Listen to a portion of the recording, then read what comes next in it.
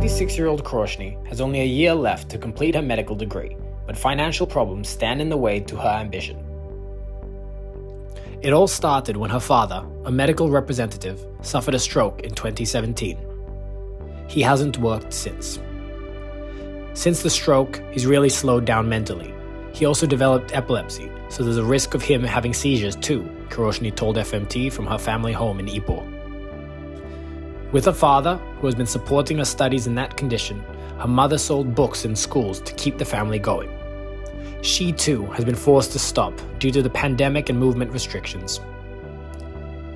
The family is now forced to get by on a father's disability allowance, about 1,000 ringgit a month, and on savings and loans. Kirroshnie's enrollment at Segi University hangs in the balance, as she has already 30,000 ringgit in arrears in tuition fees and has a bill for 45,000 ringgit for 2021. This is besides accommodation costs in Sarawak, where the medical faculty is located.